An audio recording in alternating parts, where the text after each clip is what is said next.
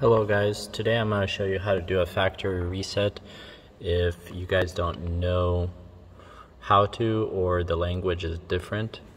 So all you do is, for instance, this language is not American. Here, so this is the back button. So you press the up button and hold it. Go to second one down. First one I think is like information or something like that. So this is system. Then you go to the very bottom. It's a reset. Factory reset. Yes. It's rebooting.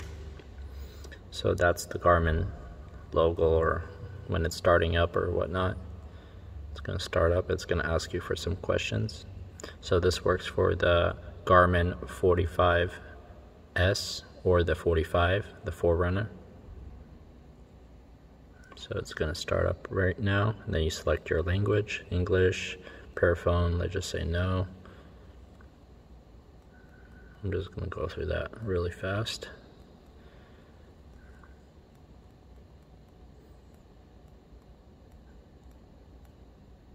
And it's reset. So once again, you would hold down the up button, go down to the very bottom where it says system, also down